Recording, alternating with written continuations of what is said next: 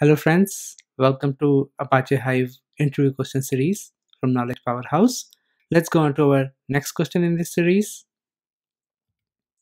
So the question is, can we use Hive for online transaction processing systems?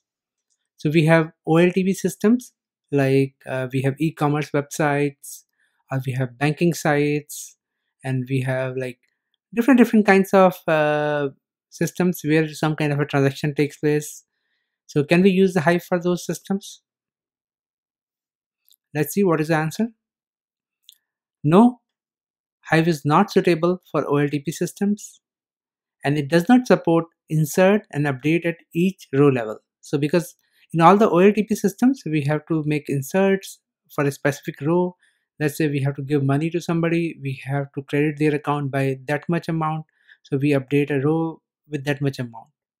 So since Hive does not support this kind of a update and insert, it cannot be used for OLTP systems.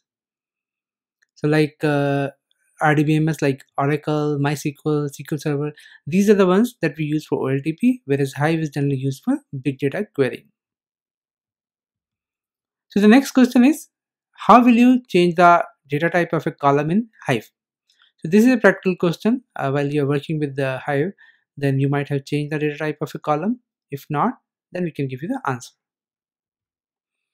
So in Hive, we can use alter statement to change the data type of a column, and this is like a data definition language kind of a thing. We can altering the table and by then altering the name of the column and then altering the column data type.